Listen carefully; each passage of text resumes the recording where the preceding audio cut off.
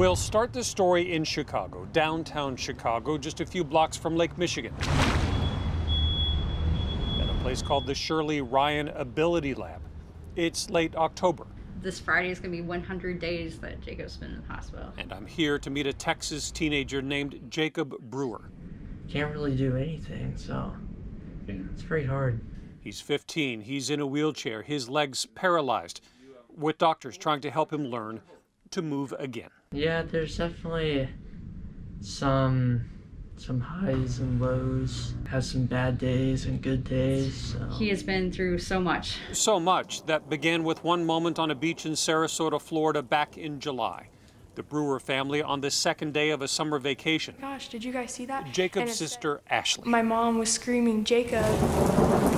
It was lightning, and Jacob took a direct hit. And I was like, oh my gosh, that hit him. It was crazy. The bolt entered his chest, exited his right foot.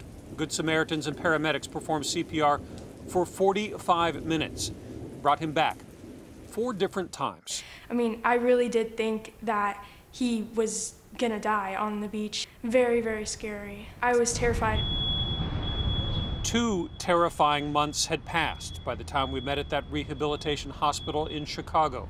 There is definitely a chance of recovery, but it will just take a very long time. But it was also the day he got some very good news. I guess we're going back home to Texas after I get out of here, so.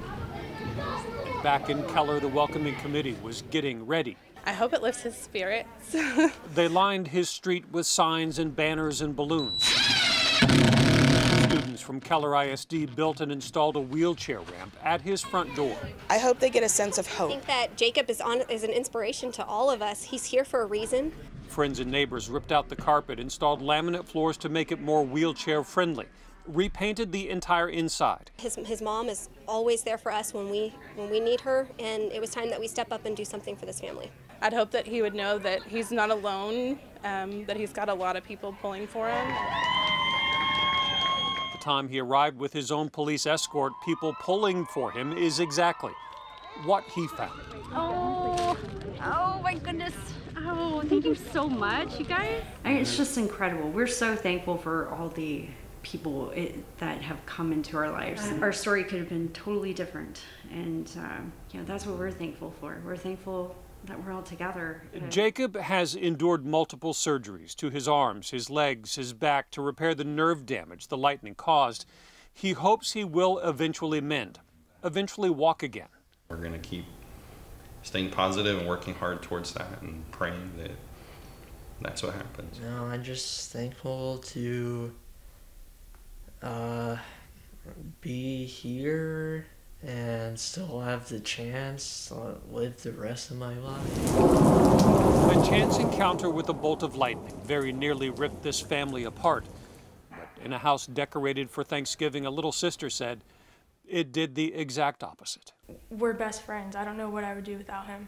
I'm just really glad that he's alive. This has been an incredible journey. A journey that, thanks to doctors, friends, and strangers, and a lot of prayer, that they get to continue taking together. In Keller, I'm Kevin Reese.